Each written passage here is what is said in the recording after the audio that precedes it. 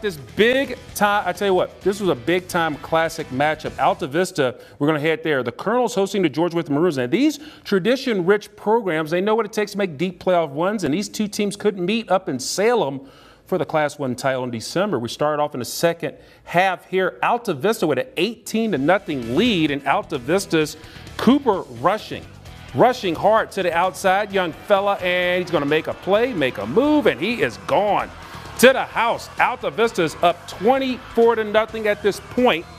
Later, Altavista is going to kick off the football.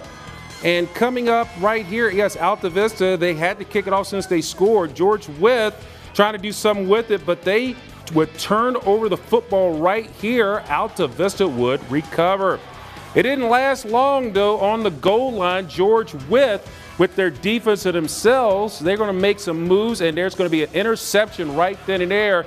Cade Brawley gets it, but Altavista, they pitch a shutout, beating George Wythe 24-0.